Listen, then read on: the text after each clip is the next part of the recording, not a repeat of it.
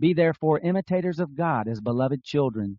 Walk in love, even as Christ also loved you, and gave himself up for us, an offering and a sacrifice to God for a sweet-smelling fragrance. But sexual immorality and all uncleanness or covetousness, let it not even be mentioned among you as becomes saints, nor filthiness, nor foolish talking, nor jesting, which are not appropriate, but rather giving of thanks. Know this for sure, that no sexually immoral person, nor unclean person, nor covetous man who is an idolater has any inheritance in the kingdom of Christ and God. Let no one deceive you with empty words, for because of these things the wrath of God comes on the sons of disobedience. Therefore don't be partakers with them. For you were once darkness, but are now light in the Lord. Walk as children of light. For the fruit of the Spirit is in all goodness and righteousness and truth, proving what is well-pleasing to the Lord. Have no fellowship with the unfruitful works of darkness, but rather even reprove them. For the things which are done by them in secret, it is a shame even to speak of.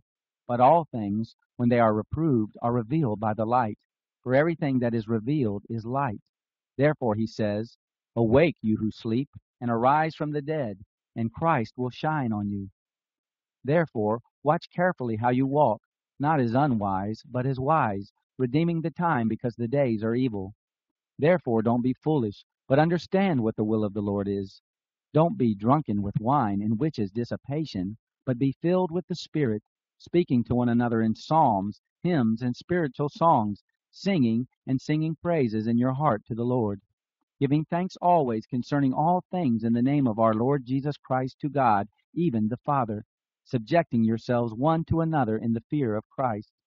Wives, be subject to your own husbands as to the Lord. For the husband is the head of the wife, and Christ also is the head of the assembly, being himself the Savior of the body.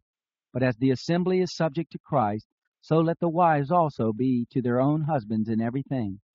Husbands, love your wives, even as Christ also loved the assembly and gave himself up for it, that he might sanctify it, having cleansed it by the washing of water with the word, that he might present the assembly to himself gloriously, not having spot or wrinkle or any such thing, but that it should be holy and without blemish.